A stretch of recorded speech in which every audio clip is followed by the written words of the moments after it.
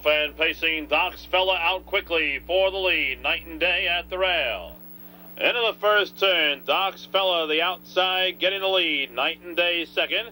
A gap of 5 lengths to Royal Command C third. United Davitross gets away fourth. The trailer is E-Racer.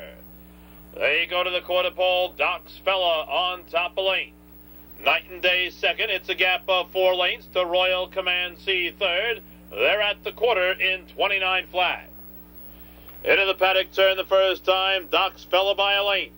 Knight and Day a tight second. A gap of 4.5. Royal Command C third. United Davitross is fourth. E-Racer can see them all. They leave the 3/8, heading to the half-mile pole. Doc's Fella and Mike Lachance with a length lead. Knight and Day is second. 2.5 back. Royal Command C closing the gap third.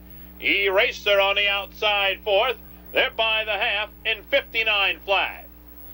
Clubhouse turn the second time. Doc's Fella maintaining a length advantage over Knight and Day. E-Racer on the outside third. Royal Command C along the rail fourth. United Davitross swings to the outside fifth. They leave the 5/8, heading to the 3/4 pole. Doc's Fella with the lead. E-Racer on the outside second. Knight and Day at the rail right there third.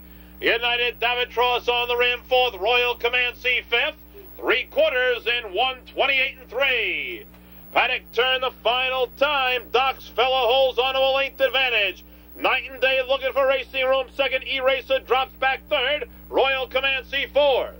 They've got an 1/8 of a mile to pace now. They turn for home. Doc's Fella has been there all the way. Knight and Day swings to the outside. Through the lane, it's all Doc's Fella in front and drawing away from Knight and Day.